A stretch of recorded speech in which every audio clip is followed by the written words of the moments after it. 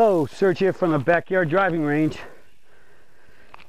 Today I'm going to cover something that I guess many of us think about, talk about, have heard about, and it's about, is golf really a sport? Is golf really exercise?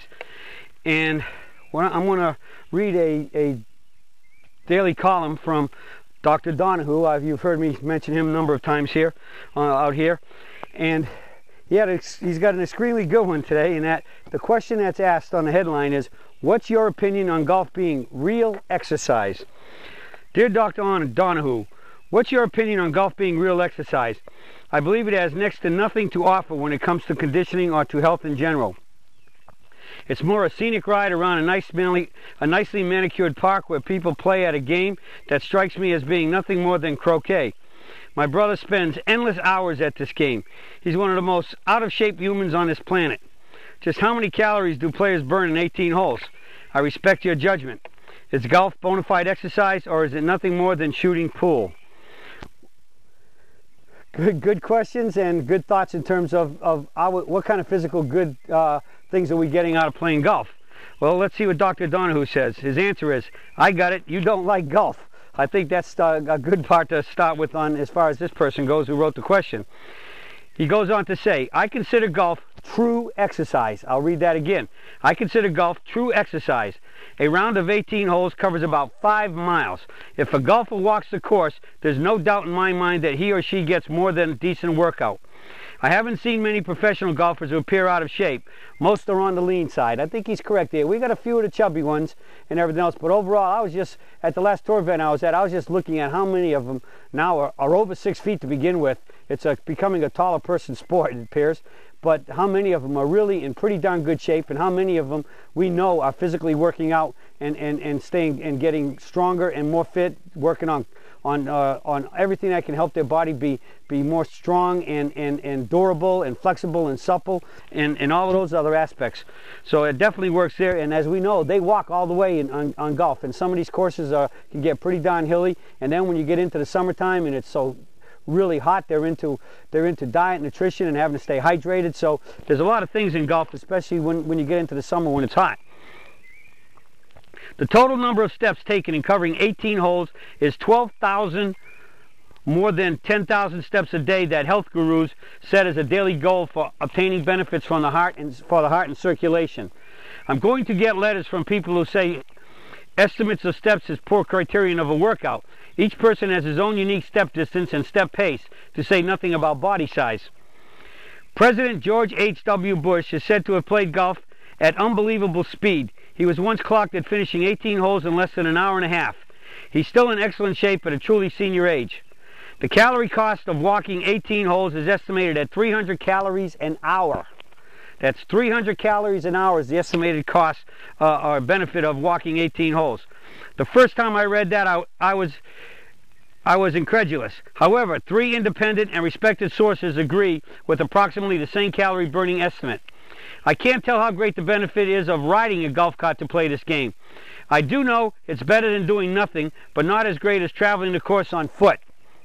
I can't tell you how much more strenuous carrying clubs is than is using a wheeled club carrier. Okay, he's talking about a push or a pull cart.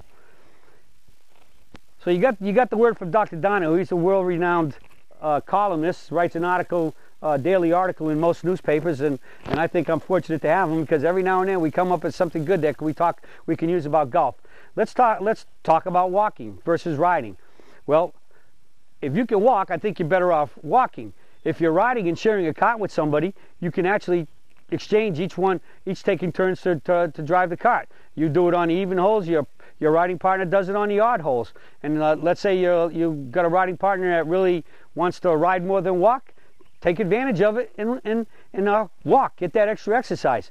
And I personally like to walk as much as I can, and when I go out, I carry my bag, and I keep it a little on the heavy side. Anybody who picks up this bag right here, this is my walking bag. I use it to walk too, and people who pick it up just say, holy cow, What do you got in it? Bricks? No, but I keep a lot of my, since I use this in lessons and everything else, I keep a number of things in here for my that I use in lessons and things, and I keep a little bit heavy for a good workout.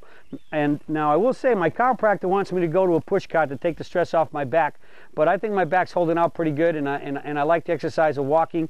But I see sometime in the future where I'll go to pushing a cart. So now not only am I walking, but I'm pushing or pulling it. Now you can go out and buy those if you say like you can't carry it because of some health issues or whatever. And realistically, that's another reason why they want me to do it after having had my bypass surgery. You can always get those. They're a little on the expensive side, but they're well worth it. You get those carts that you can put a homing device in your pocket, or you get somewhere on the handle they got a button, you just push the button and the cart just pulls itself right along. Or as I said, they got some of these homing ones that just stays about 5 feet behind you, and it just follows you wherever you go. You better learn to not walk too close to the edge of the lakes, because if they get on the hill, your clubs will go tumbling in the water if it's staying right behind you. But there's so many ways to be able to walk and get that exercise.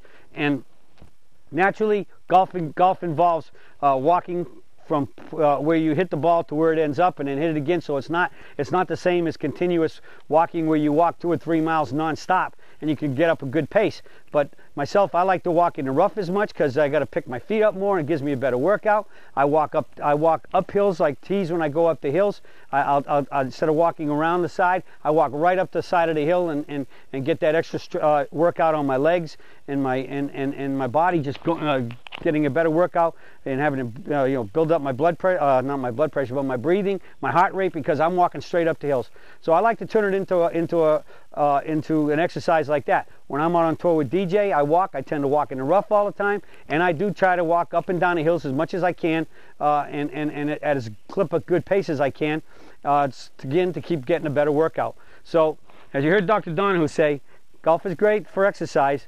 Just you can decide how much exercise you want it to be. So if you're a cart rider, see if you and your partner, your person on the cart can swap off and take turns walking and walk at a really good brisk pace and really give yourself a pretty good workout, and you're going to get even more out of your game of golf health-wise, as well as when you use the Peak Performance Golf Swing, you'll be hitting it more solid, straight, and longer and shooting those lower scores.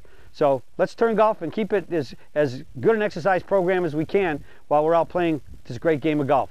Well, that's it for the Surge for today, and I'll be talking to y'all again soon.